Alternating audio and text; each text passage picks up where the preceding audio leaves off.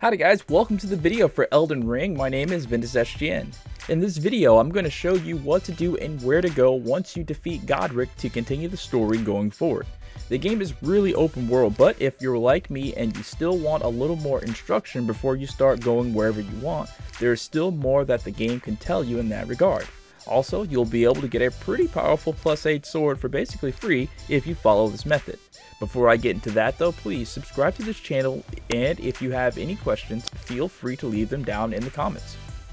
Alright, so once you defeat Godrick, the game doesn't give you any more instruction without you asking for it, and the way that you do that is to head back to the Grace site for the first step, the place where you first spawned into the open world map and talk to an NPC, seen here. This NPC is here and waiting for you.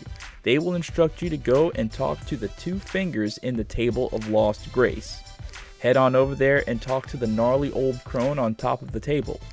Listen to their nonsense or skip it. Either way, once you're done with that, head back to the Grace site for the first step. The NPC will be gone, but there will be a message there telling you to head to the Rose Church, seen here on the map. Teleport to the fallen ruins of the Lake Grace site for easy access to the Rose Church. Once you get there, the NPC will be there and he will ask you about the things the two fingers said. Answer with this: they didn't seem right.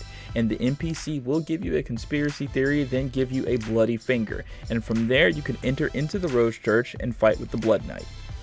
After you defeat him, head back to the round table and talk with Sir Gideon. He has a lot to tell you and basically gives you hints as to what your next goal should be. He basically tells you to go and clear out Rhea Lucaria Academy in Liurnia. But to do that, you will need an Academy key. Please see my video on how to get one of those keys once you are ready. Before you head off on that adventure, there is one more person in the Table of Lost Grace that you need to talk to, and that is Roger. If while you were in Stormveil Castle you ran into Roger and he taught you some spells.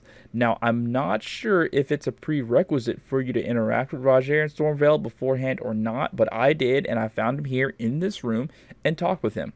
He gave me his sword, a +8 rapier that actually does impressive damage to the boss fight in Rhea Lucaria Academy. I enhanced it even further with stones I could purchase and got it up to a +13, so it is basically one of the strongest weapons in my inventory. For more information on Rhea Lucaria Academy, please check out my channel and see the videos about the Lazuli Glintstone sword, as well as how to get into Rhea Lucaria Academy. Both are extremely helpful videos on getting into and exploring the Academy. Thank you so much for watching and have a great rest of your day. Peace out.